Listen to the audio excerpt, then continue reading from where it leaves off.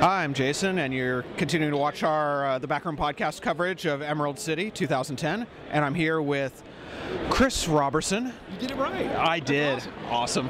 And I guess most recently writing the Fabletown mini for within the Fable series for Cinderella from Fabletown with Love. Also a science fiction writer. Yes. Author. So I guess let's start at the beginning. What was your, because obviously you're writing comics right now. Were you into comics as a kid? Oh my God, yeah. So I've been going to the comic shop every Wednesday since Wednesday was on Thursday. So basically, starting around, I guess since 1980, I've been at the comic shop every week. Comics fanatic. I was like the kid with lots of like buttons on a vest, like getting like Joe Staten's signature or like getting to meet Steve Englehart or whatever. Okay. Forever. And all I ever really wanted to do was write comics. And I just couldn't figure out how to break in. And so I became a novelist by accident because like I can type and it's easier to sell short stories and novels than it is to break into comics. Okay. But you've been nominated for awards within fantasy, so you do alternate history, so obviously you can write well enough. It's just like you said, it's easier to break in through a different way. Yeah, well, yeah, but I think my affinity was my books and stories. Many of them have like a real kind of like comic sensibility. Have you thought about trying to work with somebody to get one of them illustrated to see like a different way of doing something, like with the Hatter M series? It would be not. You know, the thing is, like, part of it for me is that I feel like I'm always getting better. And so, like as proud of the work I've done in novels as I am, and I like a lot of the characters, like I'd much rather do something new, you know, because I've got like, so yes, I would very much, probably in the long term, I would do a comic with some of those characters. Okay, so a spin-off out of the something related. Okay. Yeah. And obviously you were in I guess a writers collective for a while with Bill Willingham and some others. Yeah. And so was that your entrance into this, to this Fabletown? Yes, ultimately yes. So it was Clockwork Storybook, and we started about I guess like 13 years ago in Austin, and it was just like people that had met at the comic shop. And so like I met Mark Finn, worked at Austin Books and Comics in Austin, and he knew Willingham, and Willingham was wanting to put together a writing group to do prose, so like because like he, as Bill describes it, he's ruined his comics career at least twice, and he was kind of like in between comics careers. And a buddy, Matt Sturgis, who's writing a bunch of stuff for DC now, was like an old college roommate of mine, and so I dragged him in, and we spent a bunch of years like writing a bunch of stuff. We had a webzine, we had a readership in the dozens. But anyway, we reached that point in the VH1 Behind the Music special right around minute 30 where everything goes bad, and we didn't talk to each other for a couple of years. And then I went off and became a semi-successful science fiction novelist, and Willingham became Fables, Bill Willingham, and Sturgis started doing a lot of stuff. And then we reconnected, and just a couple years ago, Bill just totally threw me a bone. I was about to have to go get a day job working at Kinko's, and I was talking to Bill, and he said, well, okay, you're writing a fill-in issue of Jack of Fables.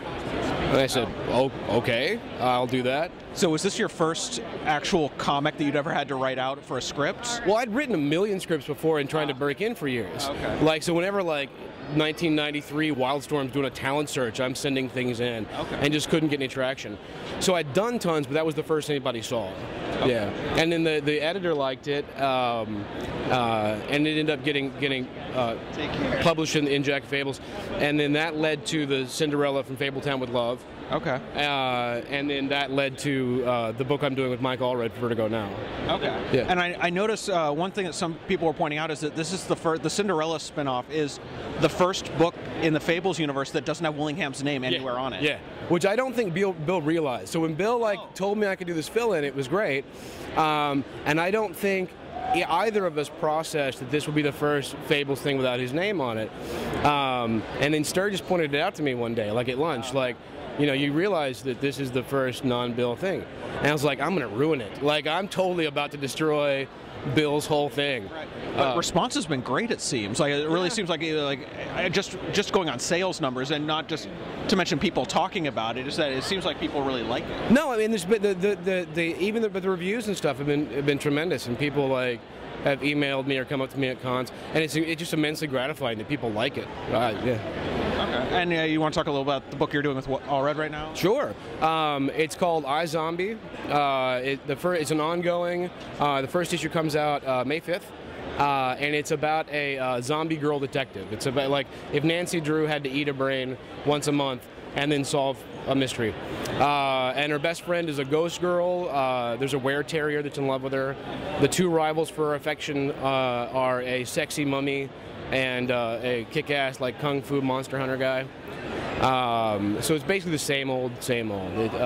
Not really. But yeah, the first issue comes out May. It's $1.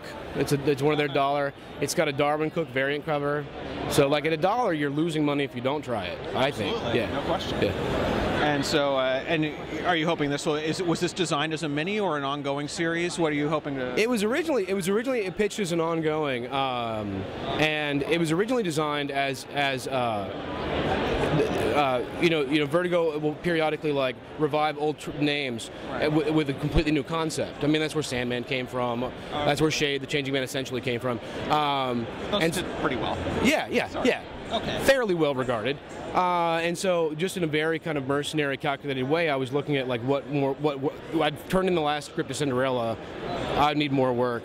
And so I got a list of the things that they were looking at trying to keep alive, and I wrote like 1-paragraph pitches for each of them. And the one that Shelley Bond, my editor, and Karen Berger really responded to was the pitch for Gravedigger, which was the 1970s DC war comic.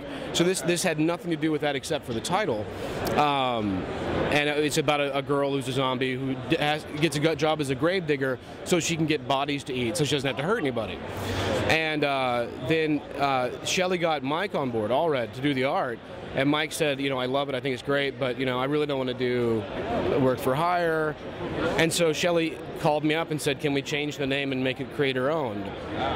And luckily, I was in the car, and luckily I didn't swerve off the road like Toonces the cat, and I just said, yes, you can do that. So do you embrace the creator-owned a little more than doing a character that's already out there? Yeah, I mean, absolutely, because if nothing else, being able to build a world essentially from scratch.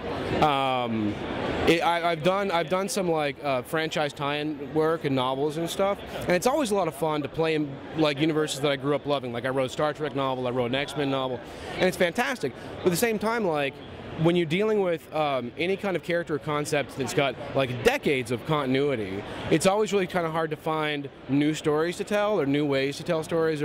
And so with a creator-owned thing, getting to start from scratch is immensely liberating. And the fact that Mike and I own it is just gravy. Yeah. And Vertigo's been supportive so far. When you switched it over, they were go for it. Yeah. Well, it was their call, but yeah, absolutely, yeah. Okay, great. So you've got this book coming out in May.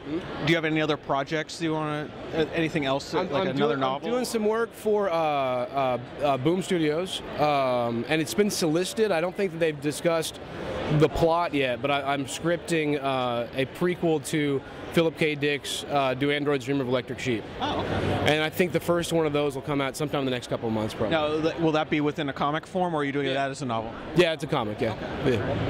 Okay. Well, I mean, really appreciate your time. Thank you for coming out today. Yeah, it's a pleasure.